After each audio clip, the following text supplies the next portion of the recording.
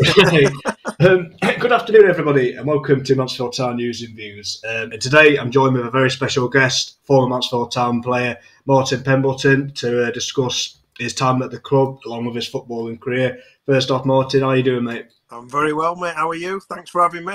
Looking forward to having a chat. Yeah, let's hope we can have a long chat time around.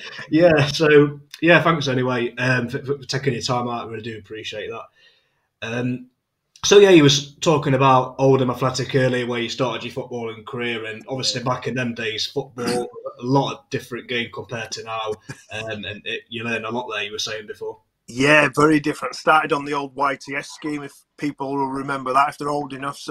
But as an apprentice then, obviously you had all the jobs. You was cleaning boots, dressing rooms, picking up sweaty kit, packing boots for away games, making pots of tea, all these things. And basically, you didn't get treated very well, but ironically, it was probably one of the happiest times in football as well, because you had that real camaraderie in going through a tough time. But you had to earn your respect, and you had to learn respect as well, you know. So literally went from doing my GCSEs and live at home with my mum to being in a football club, staying in digs, getting shouted at every day and having things put up on you. So it's a massive contrast, but it was brilliant because although nowadays I don't think it maybe went too far in some instances, there were lots of elements of that were really good for your grounding to teach you a certain way of being and give you that responsibility. So, yeah, I loved it. So it was just like, for you then at the time, it was just like life skills like that you've just continued to take on now? Yeah, well, like I said, you're you're at school and you're living at home. You don't really have any responsibilities or too much to do, and then you end up going into a football club and you think you're just going to be playing football, but you're sweeping dressing rooms, you're mopping, putting kit out. You know, I used to say about making the pots of tea, and if you used to be scared to take the pot of tea into the first team room because if it wasn't very good, the one there. Oh, excuse me, can you just go away and make that again? The feedback was that the pot came at your head, do you know what I mean? And it was like a few choice words and go make another one. So you had to learn very quickly how to do things well because there wasn't not much room for error, or it wasn't, I won't say it's like you didn't get many chances, you had to get it right essentially. But yeah, there's elements of that which were brilliant, you know, because it taught you to have a higher standard in everything that you was doing. Do you know what I mean? And I don't know if that's been lost a little bit now, where maybe it's a little bit lax and stuff. You know?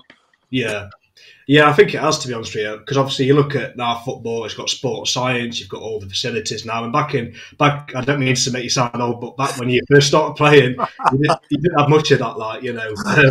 No. So, you know, you must look at football now, and you must think, wow, you wish you had that when you were playing, really. Yeah, and then I suppose, you know, the players who probably played 20, 30 years before us would probably say the same thing, and the players from today will be saying the same in another 30 years. You know, the pitches will be even better if they can get better, and, you know, standards and things, innovation will have changed so much. So I think it's just, you can either look at it like that, or you just go, do you know what, in our time, we had what we had, and we were lucky to have what we had. But yeah, for sure now, it's a different game in it altogether. Yeah, definitely. Oh, is it? You know, so was football something that you always wanted to do then? You always wanted to be a footballer? Yeah, mate, I think I said to people, I think I was about 8 years old and just started playing, and I just loved it. And it was one of those things I was like, what are you going to be when you grow up? I'm going to be a footballer. Like you just say as a kid, don't you? Like it's just going to happen, and you're just naive. You go, I'll be a footballer. And honestly, to understand what it's going to entail to get there. But yeah, 8 years old, I just say to people, it's one of them things when you feel free on the pitch. Like, you know, them people all have activities where you lose yourself, or you forget everything that's going on, your worries. And the football pitch was that, you know, for me, for sure. And so I just loved it that much. Was always playing morning, noon and night, school holidays, you know, whatever. We'd get to school early to play. We'd play at break time, lunchtime, after school. Going for his tea, back out again, you know. So we were always just practicing, but we didn't know we were practicing because we just loved it, you know. Yeah, that's it. And I think it's the same for any young kid, really, that just likes football. You know, we all say it. I mean, I was the same. We all say that, and you know, to be able to do it and the career that you had, it's amazing, really. Oh, I think, like you said, you set out with that dream of doing it, but there's a lot of hurdles along the way. And you need some good fortune as well, and things like that. So to actually I can't remember. I saw the stats of actually becoming a pro footballer, and it was like you don't really think of those things at the time, but something like 0.1% or something, and you go, wow, like that's so. Even if you don't play like Premier League, but you play like you said in League Two, League One, Championship, you've still got yourself into a really small percentage of people that have been able to. So for that, I always think of, I used to kind of play it down a little bit before, but actually, that's whatever. If you become a pro footballer, you've reached a really high level, haven't you? So. Oh, of course, yeah.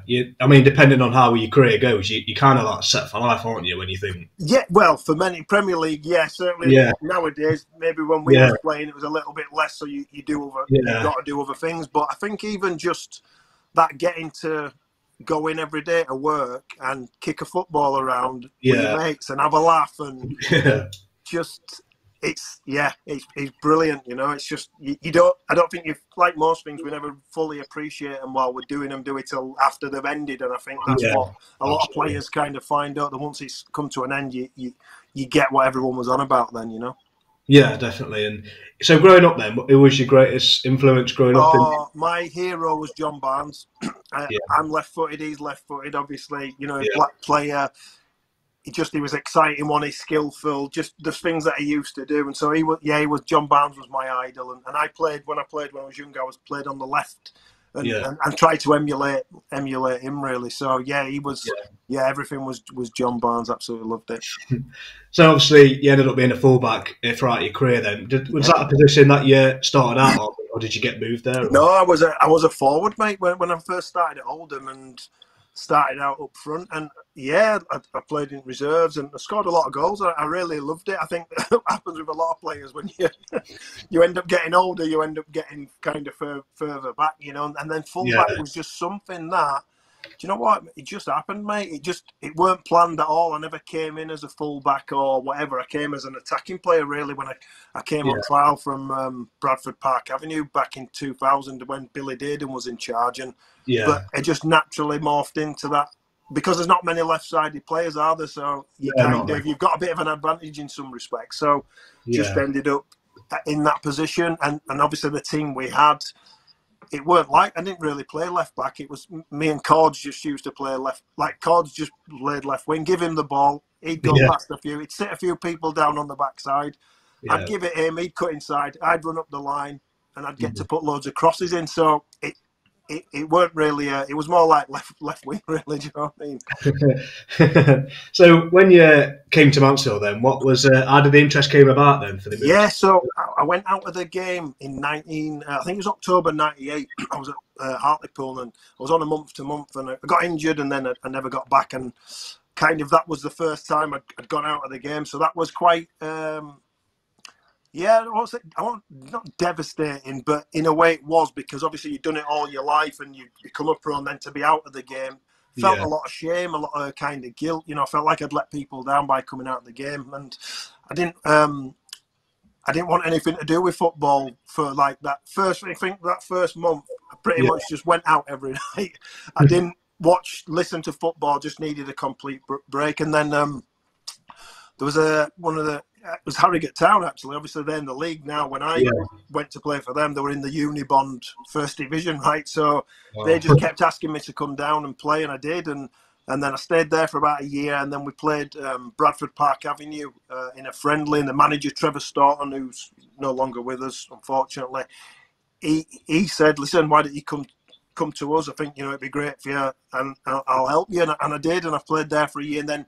He knew Billy, and he got me a trial at Mansfield in July 2000, and I came down 2-week trial. I think we ended up going up to Inverness on trial on the tour. It was like 12 hours on a bus. It was a nightmare. But I actually got injured in I think first week of my trial, so I was obviously a bit concerned. Yeah, of course. But Billy came to me and he just said, "Listen," said, "I've seen enough already. I'm going to sign you." So for me, that was like a massive relief to have got back into league football, certainly because I've been working part-time, playing part-time.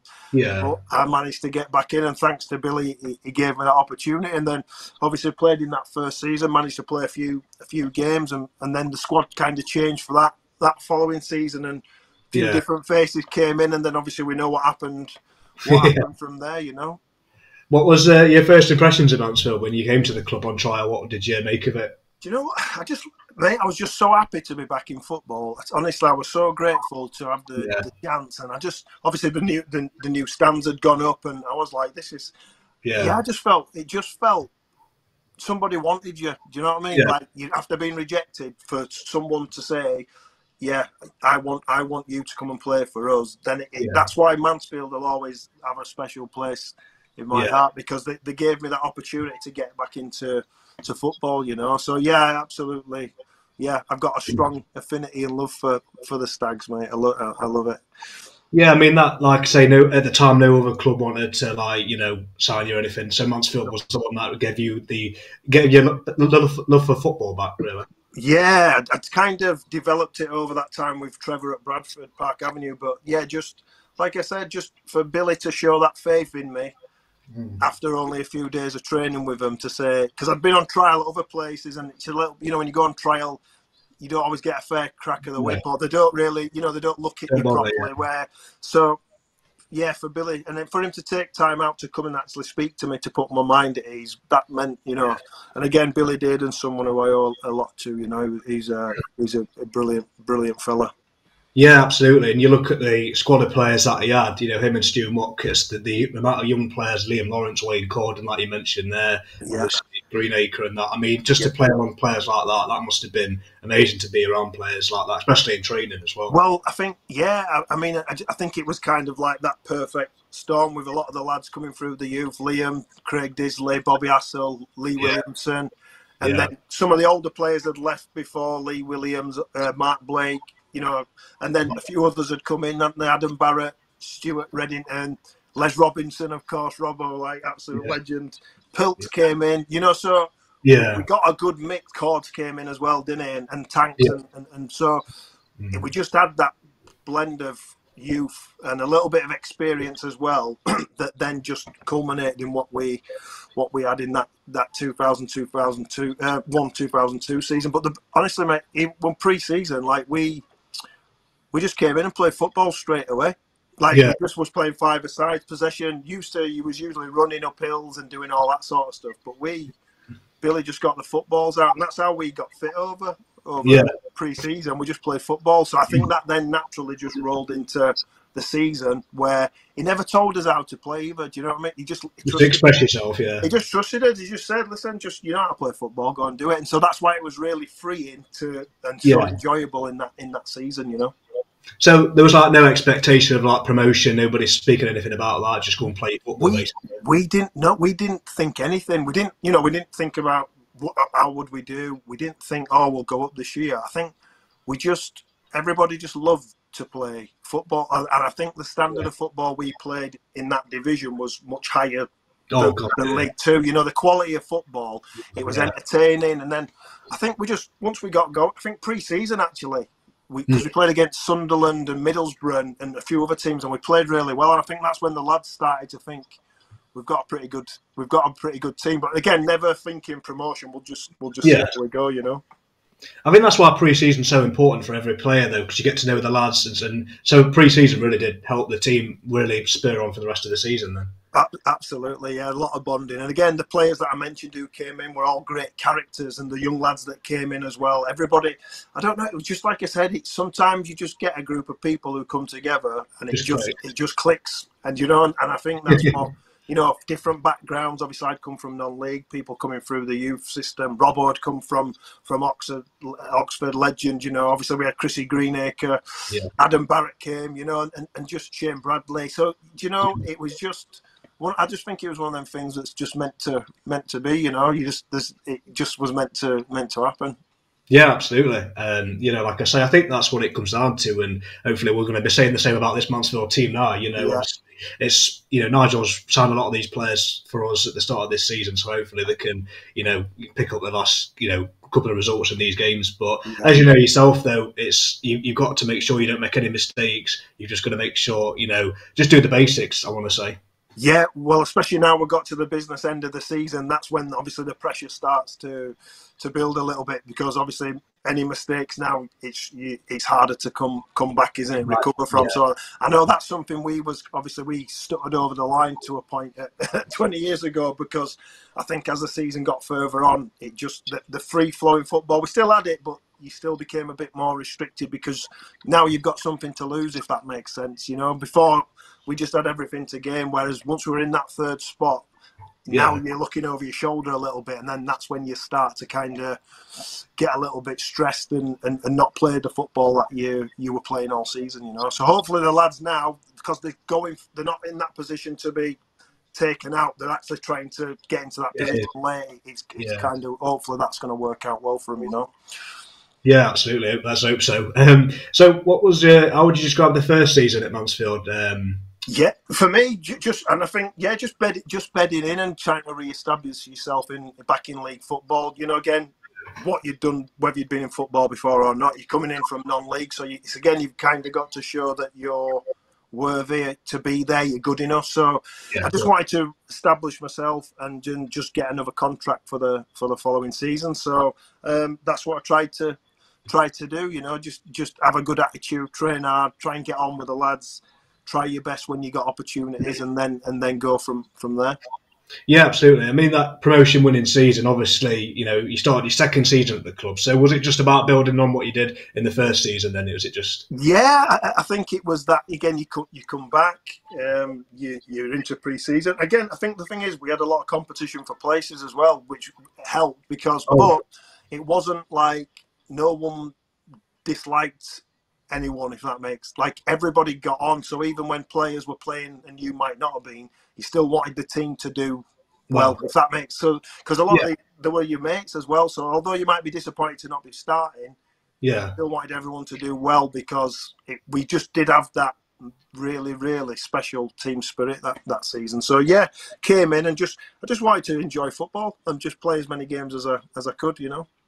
There were some crazy results in that season as well. There were so many goals, against us, for us. It was just a manic season, but obviously it went to the wire with Carlisle, the last home game of the season. I mean, that must have been amazing to play in. What was it like for you? Oh, because obviously it was a full house, wasn't it? And we knew what we had to do. We just needed to get a result. And then obviously we got that goal early doors, which settled things down. But I always remember just like the end of the game when we were 2-0 up, and you knew that you'd done it and results had gone, but just feeling the energy from the crowd at the side of the pitch, and that's one of the things I remember most, is that kind of a little bit of relief as well, that we were able to get over the line automatically.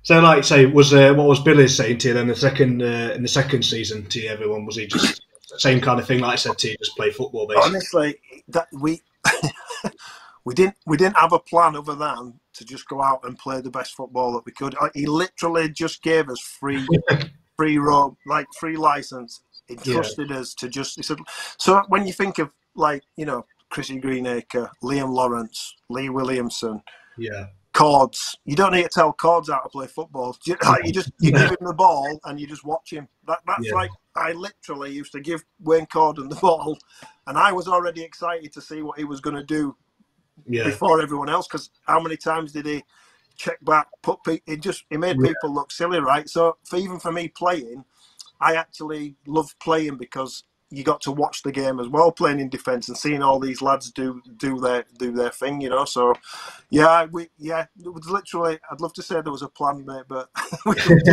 we just went out to score more goals, like literally than the other team, Yeah, absolutely. I mean, it must have been a nightmare to come. When you got Jake, Corden against you in training, that must be a complete nightmare, though. Or Lawrence. Well, it is. But imagine if you can stop Wayne Corden, right? If you can train well against him and stop nullify him in training and try to, how good are you going to be, and how much easier will it be against other players? So that's how I looked at it. So to mark Corden in training or someone else, it was brilliant, because there was no other winger in the league who could do what he could do. So for me, when I played against other people, I was like, I just used to see how quick they were, and generally they weren't quicker than me. And then I was like, I'm all right now, because they couldn't do what Cords could do. Do you know what I mean? So honestly, just to watch him play and stuff, and those other lads who had those, like, that ability, it's just it's brilliant.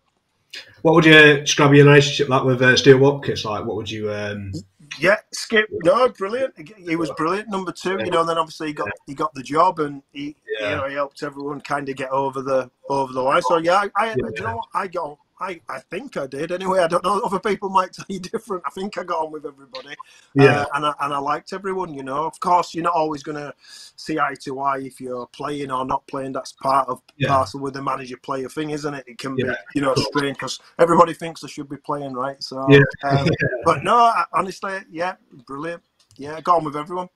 So when Billy went, then obviously was it a shock to you when you found out the news, or you know? Yeah, no, we didn't know. It was after the Leicester game, wasn't it? We didn't have the FA Cup tie. We didn't have a clue. So yeah, it was a bit of a shock. But because we knew Skip, Stuart Watkins, that was all right because we knew, and he wasn't going to try to change what we were doing because he'd been instrumental as number two anyway. So for us, it was okay. But yeah, nobody knew Billy was leaving. So yeah, that was a shock, and sad, you know, because obviously for me personally.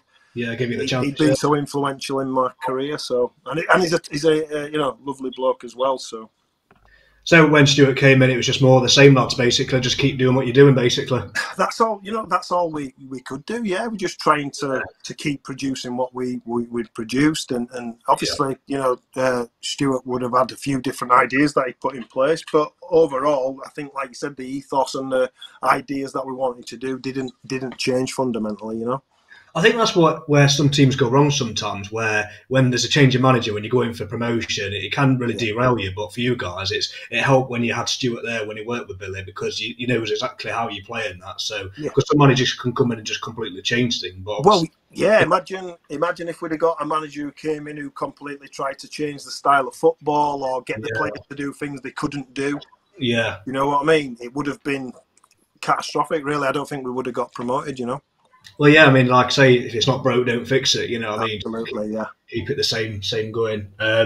So, who would you say was your best friends at Mansfield? Or was it just best mates at Mansfield? Yeah, so Chrissy Greenacre used to travel in with Chrissy. So Michael Bingham as well. Bings, Alan Tankard, Pilks, Adam Barrett. I mean, these are the lads that I still speak to now. We're in a WhatsApp group and everything. But like I said. Andy White, who you've had on, Big Andy's class. You know, spoke to Bobby Hassel, messaged him recently. Got on. Honestly, me personally, I just got on. I liked everybody. I just did. But yeah, like obviously I used to travel in with Chrissy Greenacre a lot, so he was probably the one I was closest with.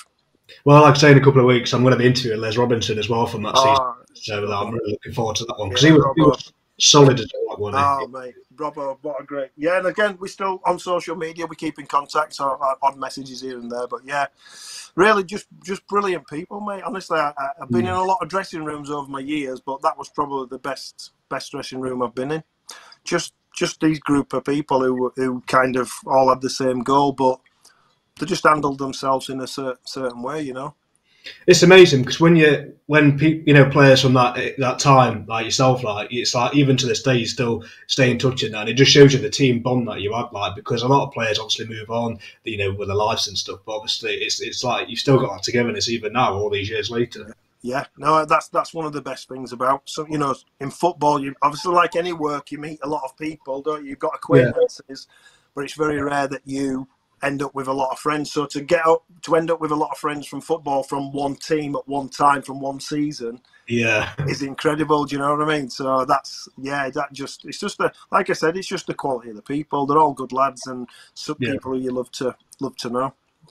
So obviously in that promotion winning season, like you say, you didn't have any expectations that season. You just went, obviously played the football that you got told to play by Billy and Stuart. What traits do you think a team needs for promotion? Like, in your experience? Yeah, well, for us, I think obviously confidence is massive in football. But I think if you've got a way of playing that everybody buys into, a philosophy, then you're going to get the best out of the players, you know. So I think the communication's key between the manager and the players. So for us with Billy, because we all loved him, we would have run. He didn't have to motivate us. We would have run through a brick wall for him without him even asking us, you know. But that came from the respect of speaking and the way he treated you. So for me, it's that communication. everyone kind of took responsibility for their role, but there was support there as well for each other. Like, you know, we had the belief grew through the season. That we actually could do this, and we knew that we could match up with teams, you know, and play against the best teams in the league, which we proved. And just that consistency in there, and it's that commitment and that drive. But if you're not loving what you're doing, I don't care what you do in life, it's very difficult to go and be successful. And so that's what kind of, you know, we just had those things, you know, we had that determination and grit to come back or to see games out or, you know, whatever. So, and of course you do need some fortune as well, right? But of course, you know, but they say that luck is preparation meets opportunity. So I think, you know, we were ready to go, so we absolutely deserved it. Yeah, absolutely. And I think, like you say, mixture there with luck. I mean, obviously, I think you need a bit of luck sometimes if it, like, the ball comes off the post, referee decisions. And I don't think, in that respect, I don't think football's changed too much in that respect. It's the same game, but it's just obviously things off the pitch. I think that's what's changed football a lot.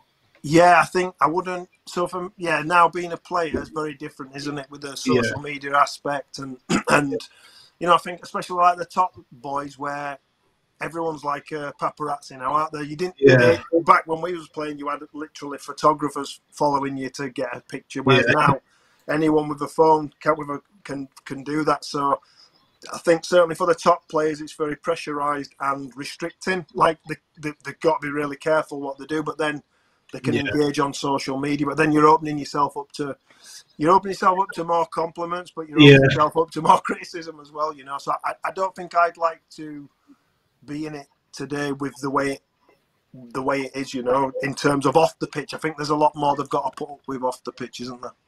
Yeah, I think so. I was just going to ask you that. How would you cope with it now, football, if you were still playing? You know, would you stay off social media completely than if you was playing? Or I don't know, mate. Because I think for a lot of them, it's part and parcel of your job in that engagement with people, isn't it? But me personally, I'm quite a private person, so I'm not sure if I would have engaged. I might have done, but I would have done it maybe a little bit. But I just think it's extra pressure you don't need. It's hard enough doing the job as it is, without all that extra stuff that comes with it. But you know, some people can handle it, can't they? You know, definitely. Yeah, I think it just depends on that individual, I guess. Really. So, what would you say was your best individual goal at Mansfield? Like, you know, what would you say? My best individual. There was the couple in that season that I loved. I scored an half volley at Lincoln. We beat them 4-1 away. That I enjoyed that one. But the free kick against Luton was probably the one that I loved because obviously I got sent off as well. But but that game, I think that was one of the best games of the season, just because where Luton were. They had a little bit of attitude, like they thought they were a little bit cocky. So I think they thought they were going to come and just beat us easy. And I think that that day we matched them and much more. So I think that was probably one of the highlights was definitely the free kick. Yeah. Well, so was you always on free kicks as well with Lawrence? Was it always like a battle to see who would take the free kicks? Do you know? No, mate. And that one again, I don't even know if I'd taken a free kick all season, but for some reason, I thought I fancy it, and I just said to Loza, "Can I?" And he was like, "Yeah, go on." So I did. So, who would you say was the hardest opponent you faced in that season, or just in your football career that you've come up against? Hardest opponent I faced that season, well, or even just in general. I'm just trying to. I'm trying to have a think, mate. Does it? Yeah, I can't. Do you know what? I can't even remember these days now. Who I thought that was tough. He was brilliant. I know certainly playing in younger days when I was at Oldham. I know like we played in like the Youth Cup and we played against like Gary Neville and Scholes and all that and Beckham. So right, I was playing up front then. So I would say Gary Neville was he was a good defender. He was a tough opponent. Who would you say is the best player that you played with alongside your career? Like, I know it's going to be a tough one because you mentioned obviously Wayne Gordon there, Lawrence. I saw to name a few. Like, best one.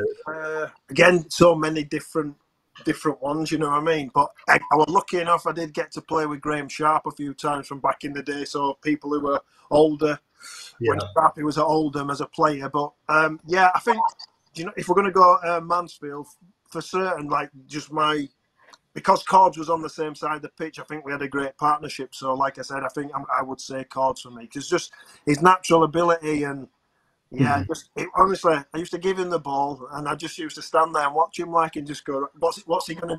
Who's he gonna terrorise now?" So, Yeah. and that was it, yeah. So when your Mansfield career came to an end, then how did that come about? Then did you just get an offer that you couldn't refuse? Well, yeah, I mean, I'd signed a year, then I'd signed another year for the promotion year, and then just I thought, I'd had a very good season. I'd established myself as one of the the main players in the team. Yeah. And then Mr. Aslam maybe had a slightly different view on what he thought my worth was, so we agreed to disagree. And obviously then Stockport came in, Carlton Palmer, and again, from a football point of view, it's still your job, and you've got to go and earn a few quid if you can. And so the difference between that and Mansfield was too big a gap for me to not consider, because I would have, I'd have loved to have stayed at Mansfield, but I think at the time, Mr. Aslam just had a different difference of opinion, shall we say. I was just going to ask you that. I mean, obviously, I can't stand talking about the guy, but what was your just overall impression? What was he like with just you as well as the rest of the team from that time? He was all right with me. I mean, like I said, I think he's a businessman, right? So he does business. And up until the end of that season, I couldn't have really said anything. He was good with his word. Like I said, I think sometimes when you look at what you might have done yourself and how you've performed, and then for to come with that valuation back to you is a little bit of a slap in the face in many respects, So especially over that 2-year period of getting back in, kind of you've shown that you can do it, and then obviously we got a promotion. So, but this is football, right?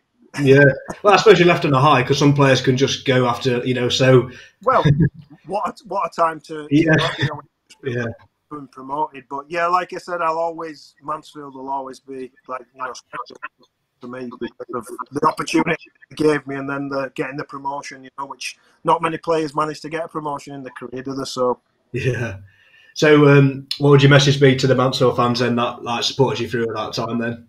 Well, the fans from back then, just thank you, because like I said, you come from non-league and people might have an idea of whether you're going to be good enough, and it was that support in the first year and certainly the second year that it gives you that confidence, doesn't it? And like we talked about, when the grounds were full and obviously the crowds were in, just that extra raw that they give you, it helps you to run a bit faster, a bit further.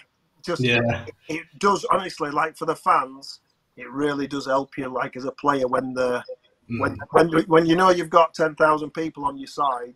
It's an amazing feeling, Yeah, absolutely. And is it one of them you still keep an eye on the results now at Mansfield? Then you still I always have a little look at the teams that I've played for, and just check on results, and obviously seeing where they are now, and got that game in hand, and there's that opportunity. So. And obviously earlier in the season, they weren't really anywhere, were they? But they've just gone on this again, not fancied, but they've gone on this run now. So I like the symmetry of 20 years later, potentially doing the same thing. And obviously the changes the club's gone through with the new ownership and everything that's happened now for the club, the ground, and it's a different world to when we were there, So. Yeah, I mean, like I say, if you was to come back now, I think you'd see a different club anyway. Like, obviously, we've got the training pitch, obviously, all the plans for the stand. So, obviously, a lot of changes, like you say. Yeah. Mezza's still there, though, isn't he? The ground. Yeah. I'm on Facebook with Mez, so I know he's still there. He's a good lad as well.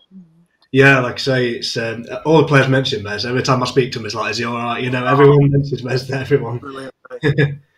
So what was it like with the bond with the fans, the Mansfield fans? Obviously, that season, that promotion-winning season, because we was behind you like all for art, So, honestly, like I said, just that, away from home as well, and people travelled up. And I always remember like the Leicester game and stuff, and then obviously the other games, where you go far away from home and people come to watch you and stuff. It's amazing what they played a massive part in that winning season, and we'll always be, thankful for that part, and again for accepting me and supporting me. That's always something that I'll cherish, Who would you say was the best football manager that you played under in your football career?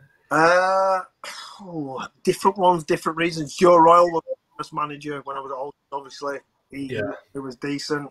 Yeah. But as a person, Billy did, and like I can't speak highly enough of him. Just as a bloke, and like I said, me personally, he never had to ask you to do anything. I would have run through that brick wall for him, Yeah.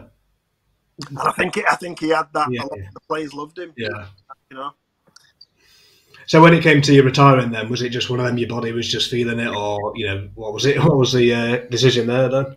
Yeah, 2007.